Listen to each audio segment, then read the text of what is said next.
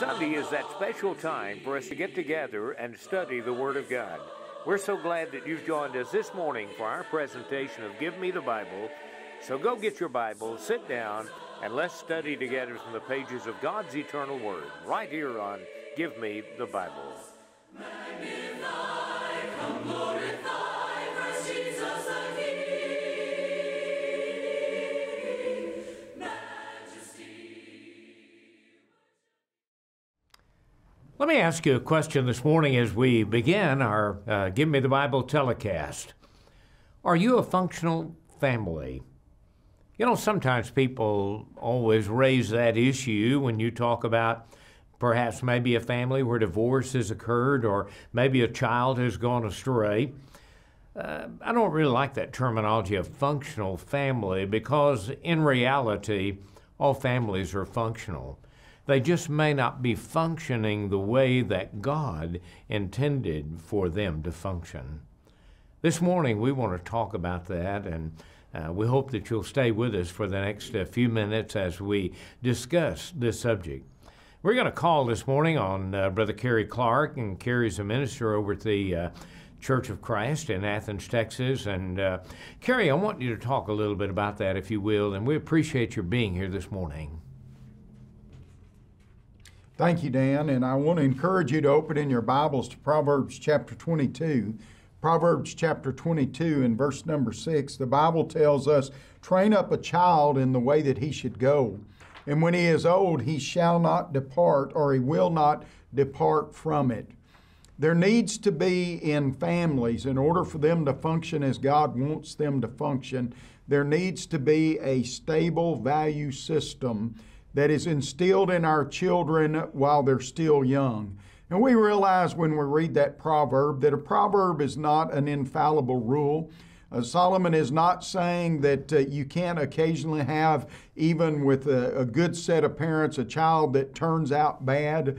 We think about Cain and Abel and the difference in their life. We have Abel, a very godly man. We have Cain that's not a very godly man. And so you look at it and you understand that even with parents doing their job, there's sometimes a problem. But that doesn't mean that as godly people, we don't train our children the way that God wants us to. I ask you to open in your Bible to the book of Deuteronomy. And I want you to look as Moses records these words in Deuteronomy chapter 4. And I want us to notice in verse number 2, you shall not add to the word of God. Now think about, we're trying to build a stable family. We're trying to build it upon the word of God. And Moses told the children of Israel, you shall not add to the word which I command you, neither shall you diminish aught from it. And so obviously the Bible is telling us as parents, we have a responsibility. A couple of chapters later, in Deuteronomy chapter 6, God tells the children of Israel to instill these words into their children. Listen to this. Hear, O Israel, Deuteronomy 6 and verse 4. Hear, O Israel, the Lord our God is one Lord, and thou shalt love the Lord thy God with all thine heart, and with all thy soul, and with all thy might. If we instill these principles in our children, we've got a great start for a stable environment. We want to be happy families. We want to have our home based upon the biblical truths of God's eternal Word. And when you think about these values that Kerry was talking about a moment ago, I think one of the greatest values that we're challenged to adhere to is the love and honor that ought to be the basis for every godly family. And we're going to call on Chris Grota right now to share with us some truth based upon that particular concept. Thank you, Dad, and thank you all for tuning in this morning to Give Me the Bible. We want to talk about spending time with family. We want to talk about loving one another and honoring one another, but we're talking about establishing that through spending enough time to be able to teach those principles. And when you think about it, how is a parent charged with the responsibility of rearing their child in the faith going to be able to do that if they're not spending enough time with them? You think about it in Deuteronomy chapter 6 and verse number 7, you shall teach them diligently to your children all the ways of the Lord. You shall talk of them when you are, listen, sitting in the house, and when you walk by the way, and when you lie down and when you rise up. So from the time that you go to bed at night to the time you get up in the morning to the time you go to bed at night and everything in between, we are to be using those opportunities to teach and to model covenant behavior with our children. And so, I think about the Bible telling us in Psalm 127, verses 3 through 5, that children are a heritage unto the Lord, and the fruit of the womb is his reward. And as arrows are in the hand of a mighty man, so are the children of his youth. Happy is the man who has his quiver full of them. And I see people today where God has meant for children to be enjoyed and a treasure. I see people sort of putting up with their kids. They're like there's something to be endured or to put up with. And you can't teach this kind of love and honor when you feel that way about your relationship with your own family. No, my friends, we have to understand what treasure we have and to cultivate that atmosphere within our children. There's a song that was sung in 1974, Cats in the Cradle, and it tells about a little boy being born. He grows up so quickly. Next thing you know, he's 10 years old, but the dad's too busy. We'll have a good time later, son. And then he comes home from college and he doesn't have time for his parents, just wants to hang out with his friends. Then, of course, he gets busy with his real job in life, and dad wants to spend so much time with his son. His son is now too busy to spend time with him. And I think about how much time we don't really have, and we are really pressed for time to teach biblical values to our children. Let's think about this as we think about cultivating love and honor with one another. Chris, thank you. And isn't that really a sad commentary, though, in our world today? It seems that so many families are fragmented and divided from one another and really are not functioning as God wants them to. And maybe, just maybe, it's because we don't have the servant's attitude. And Chris, I want to call you again and ask you to speak to this concept. Don't you think that we ought to have a servant's attitude and teach that attitude in our homes to our children and model that before them as well? Absolutely. And, when you get over to Ephesians chapter 6, look at verse number 1 through 3. Children are to obey their parents in the Lord because this is right. Honor your father and mother. This is the first commandment with a promise, that it may go well with you and that you may live long in the land. And we think about that in application to the Israelites living in their promised land. One of their successes to living in the land that God gave them was going to be the foundation of a society where children obeyed their parents and where parents loved their children.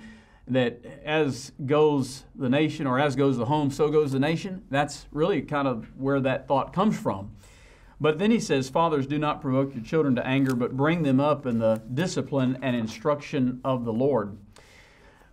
When Paul says this is the kind of atmosphere that you need to cultivate in your Christian homes, I'm also reminded of something else that Jesus said when he talks to children not taking up their responsibility to take care of parents. To honor your father and mother is more than just yes, ma'am, and no, ma'am, and yes, sir, and no, sir.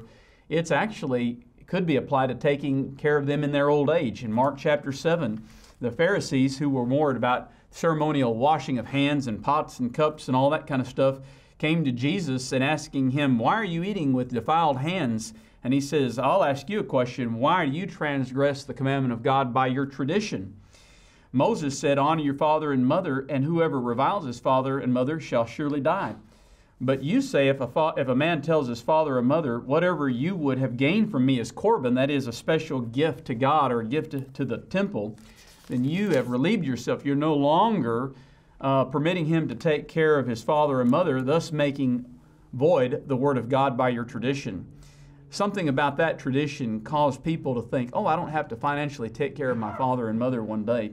You see, if we're to cultivate an atmosphere of love and honoring one another in the home, and we need to exhibit a servant's attitude towards one another in the home, it begins with the parents, and the parents reverse that, and they reciprocate that to their parents. Back to you, Dan. Well, Chris, thank you. And I hope all the parents are really listening this morning because we set the stage for our family to either be functional or non-functional based upon the Word of God.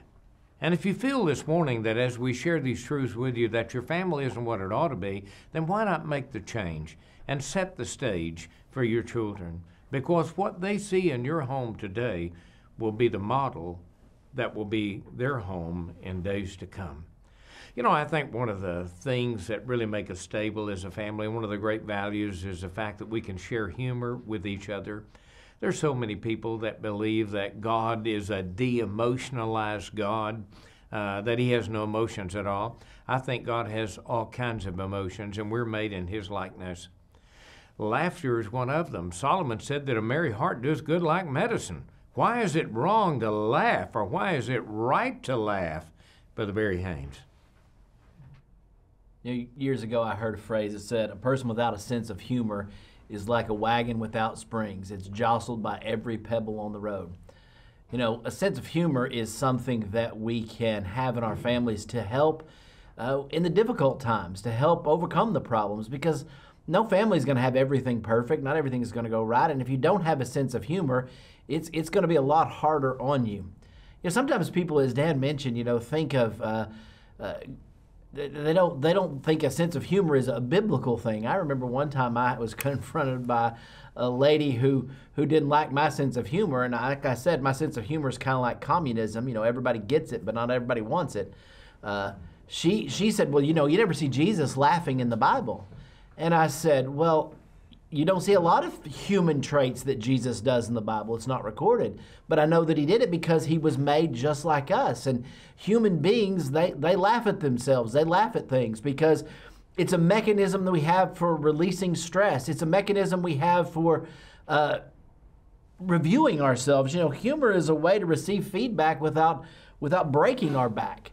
It's a way that we can get through problems. And having a sense of humor in a family is so essential for that we have a commonality that we can share together. You know, the Hebrew writer talks about in Hebrews chapter 13 and 7 about obeying our leaders, and it's talking about the leaders in the church. But it says to do so, to make them where their job is not joyless, but happy. It says, let them do this with joy and not grief, as this would be unprofitable for you. Here it's telling them you don't want to make the leaders of the church miserable, because then they can't do the job that they need to do. And the same thing is true in the family. If children make their parents miserable, it's going to be harder on those children. If parents make their children miserable, it's going to be harder on them. That's why a sense of humor is so important, because it allows us that grease that makes things better, those springs on the wagon that keep us from being faced by the problems. You know, there's a difference when people laugh together, because it shares that joy with one another, and that's what we want to have in our families. Well, thank you, Barry. You know, if you're challenged this morning about whether or not God laughs, go back to the book of Psalms and discover how many times. You can go to the commentaries, you can go to the concordance, and find out how often the Bible says that God laughed, or God laughs, or the laughing of God. It will challenge you and it will amaze you that our God, as Barry said, made us like himself. God has pity. He has joy. He has compassion. He has anger. Hatred? Absolutely. Go back and look at it. It'll challenge your thinking. Hating the right things, not the wrong things. Brother Perry Cowan, continue with this discussion for us this morning as we pursue these great values that we all ought to espouse in our homes. I'd be glad to do that, Dan. And folks, if you think God doesn't have a sense of humor, you've never seen an animal or a picture of an animal called a duck-billed platypus. Strange looking. Well, I want to talk about a happy family being one that is open and transparent with one another. At the risk of sounding like a politician, let me be perfectly clear. The Bible addresses this and tells us that we need to be open and transparent about problems that come up in our families. You know, if we don't deal with problems when they arise, they pile up. It's like garbage. if you don't carry out the garbage and just keep piling it up, what happens is it begins to rot. And anything that begins to rot begins to stink. And that's not what's going to bring happiness. So we need to be open. We need to be transparent. That doesn't mean we have to you might say, bear all, as on maybe the Oprah show or the Jerry Springer show or even on Dr. Phil. A truly happy family has nothing to hide from one another because they openly discuss problems and help each other to work through those problems as they arise. They don't allow them to pile up and fester. Because if they don't work through them, they have a likelihood of becoming a family like Cain and Abel had. They didn't work through the problems that they had, and look what it led to. Or maybe like Jacob and Esau, who had jealousy among them, between them. Or maybe like Joseph and his brothers. You know, the Bible is filled with stories of rifts that occurred in good families, but in each case it was because they did not help one another through the problems that they had in life. Dan? Well, Perry, thank you. You know, I really believe that one of the ways that we establish a tremendous value system and build our mores upon the Word of God is by simply following the pattern that we have in the Bible, in the Holy Scriptures. And so we're going to call on Brother Jerry Munholland again right now. And Jerry, share with us from your perception of what really would be a tremendous value to the family to make us functional. Well, Dan, one thing that I would mention that would add value to your family is to be able to relabel tragedy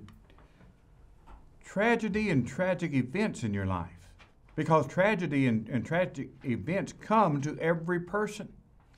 And so how do we handle these? And how do we label these? And how do we work through these times of valleys and instead of being on the mountaintop at all times? I heard the story once of a preacher who always saw the good in every event that happened. And it happened to be that he was walking downtown one night and these couple of guys came and mugged him and robbed him. And they took his money, and people at church had heard about it, and that Sunday morning when he came, and they wondered about how is he going to find good in this. So I asked, preacher, heard you were mugged the other night. Can anything good come from this? He said, well, yes, as a matter of fact, I see a lot of good. He said, number one is that though they took my money, they didn't take all that I had. And number two, though they took my money, they did not take my life.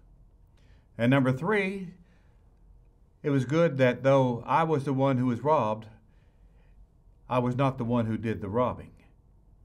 And he looked and saw good in all events that happened. And we read in Romans 8, verse 28, we know that all things work together for good to them that love God and to them who are called according to his purpose. Now notice he did not say all things are good. But we can find good, and the good is found in this next verse, that we be conformed to the image of his dear Son. Sometimes it is we go through days of tribulation, only to find ourselves that through that days of tribulation, we come through with days of triumph. Remember to see through the eyes of Joseph, who said, you meant it for evil, but God meant it for good. Can we relabel days of tragedy into days of triumph to add value to our family? I pray and hope that you can. Now back to you, Dan. Well, Brother Jerry, thank you so much. And, we continue to receive accolades for our presentation of the gospel of Jesus Christ. We don't seek the praise of men, but we're certainly glad to know that people are listening. We've recently received requests for this DVD that we've been offering on the program for a number of years, entitled Searching for Truth. And we've received a number of requests from all over the United States. And certainly you're welcome to write for that or call for it at the 800 number, and we'll be happy to get it in the mail to you right away. It is free. It doesn't cost you at all, and we're happy to send it to you It will help you. Maybe it would be great for you to sit down with your family and view this together. It would be one way of developing a greater closeness spiritually, and I hope you'll do that. You know, one of the great ways that we become functional in our families is by supporting and encouraging one another. And we're going to ask Brother Stephen Gumpert right now, if he would, to help us view that through the eyes of our Maker. Stephen? See, all buildings and all structures really are supported. And without that support, they would tumble and fall. You see a building being built and they have the scaffolding to support the building as they build it. In the same way, God's family has a support system. We have structure. God's word is the structure, and we as Christians are to support one another. Galatians chapter 6 verses 1 and 2 describe the support and bearing with one another. And when we read Galatians 6, 1 and 2, it says, "Brethren, if a man is overtaken in any trespass, you who are spiritual, restore such a one in a spirit of gentleness, considering yourself, lest you be tempted." It says, bearing one another's burdens, and so fulfill the law of Christ. When we look at this idea, we see we are to love and consider one another. Hebrews 10 verse 24, it says, "Let us consider one another in order to stir up love and good works." Love is certainly that bond of perfection which holds us together, and we should certainly understand we are to love one another. 1 John chapter 4 and verse 11 tells us if God so loved us, we ought to love one another. And certainly a second aspect of that is we are to be good to our family of God. And Galatians chapter 6 and verse 10 says, "Therefore, as we have opportunity, let us do good to all, especially to those who are of the household of faith." That means we consider one another and we consider their burdens. And if their burdens are great, say they are overcome with sin, we have to be willing to take care of that sin. But it means we also still treat them like a brother. And lastly, we need to understand that no burden should ever be bare alone. It is our responsibility to bear one another's burdens, because that is what Christ commands. Once again, reading Galatians 6 and verse 2, "Bear one another's burdens, and so fulfill the law of Christ." Stephen, thank you so much for being on our program this morning and for those words of encouragement. Oh, how we need encouragement and how we need support. I'd like to say a word right now about our friends and our brothers in Christ in Ukraine. What a tremendous problem that they have faced over the last month. And certainly we want to be praying for them that good can come from the tragedy and that we can all be made stronger. I'm so thankful for their tenacity, for their love for each other, for the imposition and the death that has been caused by a tyrannical and horrible leader to invade a country as they have done with Ukraine. We thank you again for watching this morning. In our closing segment, our last but not least this morning is Brother Scout Betts, who's going to discuss even further with us. Just what does it take to make a functional family, Scout? God has designed the family in such a way that we are ones who work together. The saying goes, the family that prays together stays together. We might take that a step further, and the family that worships together is headed to heaven together. We should be ones who are delving into Scripture to understand what God has for us and the way that He describes our families. When we look at the book of Hebrews, chapter 10, verse number 25, we see that we're not forsaking the assembling of ourselves, as is the manner of some, as the text continues there. And notice that it's not particularly speaking of the assembly. We don't want to take that out of context here, but the assembling of ourselves will no doubt lead to an assembly of the brethren. When we begin to take our families to services to worship God Almighty, they begin to build relationships with one another, as we should in the body of Christ. Think about what happens when we miss the opportunity to serve the Lord, to worship the Lord. When we miss the opportunity to partake in the Lord's Supper, to remember His death on the cross, we miss the opportunity to teach our children what it means to partake of those emblems representing Christ's body and His blood. When we miss the opportunity to sing and be uplifted by one another, and let me tell you something, being one who sings out is one of the greatest ways we can teach our children. They're going to learn very quickly. And you hear the little kids, they don't have a pitch or a tune winning them, but they are singing out with all their hearts because they're watching mama and daddy do the same. We can teach them like that. But when we begin to miss those areas, what's happening to us? We miss the edification that is so vitally needed. Ephesians chapter 2, verses 20 through 22, we as the body of Christ are ones who should be building up and working together with Christ as our cornerstone. He is the foundation. And when they see us in services, when they see us in worship, making relationships, building upon them, they're going to learn. Parents, keep bringing your children to worship. They need to see that we make God a priority in our lives. Let's worship God as a family. Well, thank you so much, Scout. You know, I was driving down the highway the other day and I saw a tremendous big billboard sign. It had a picture of a family there, a mother and a father and their children. And inscribed on that sign, this simply said, "Yours for a limited time only." You know, our children are ours, but for a limited time only. God has loaned them to us.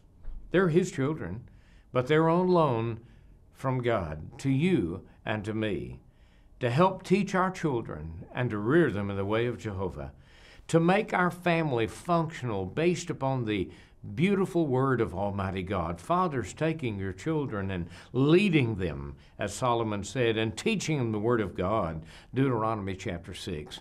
I hope you'll take to heart this lesson and take it well.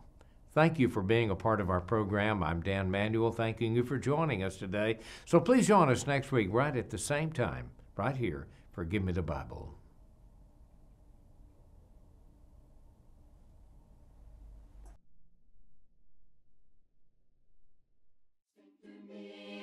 Heaven, sing that song of peace. From the toils that bind me, it will bring release.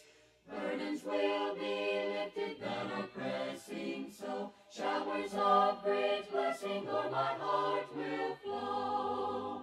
Sing to me of heaven, let me fondly dream of its golden glory, of its pearly gleam. Sing to me when shadows of the evening fall. Sing to me of heaven, sing the sweetest song of all. Sing to me of heaven tenderly and low, till the shadows o'er me rise and swiftly go. When my heart is weary, when the day is long, sing to me of heaven, sing that old sweet song. Sing to me of heaven, let me fondly dream of its golden glory, of its pearly gleam. Sing to me when shadows of the evening fall.